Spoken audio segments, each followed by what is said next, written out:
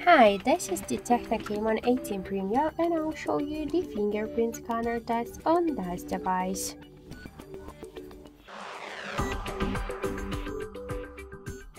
So I just set up my fingerprint to the scanner on the power key button, and now I'll make a couple of tries to unlock the device with my fingerprint, and we'll see how fast the solution is and does it works. So let's start. 1, 2, 3, 4, 5. So as we could see, the fingerprint works here fast and correct, and with a simple touch to the scanner unlock the device without any problems.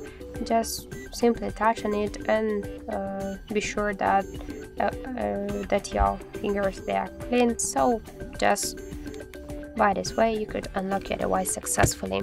You could try this unlock method, but don't forget that the fingerprint is less secure than the passcode or PIN code unlock methods.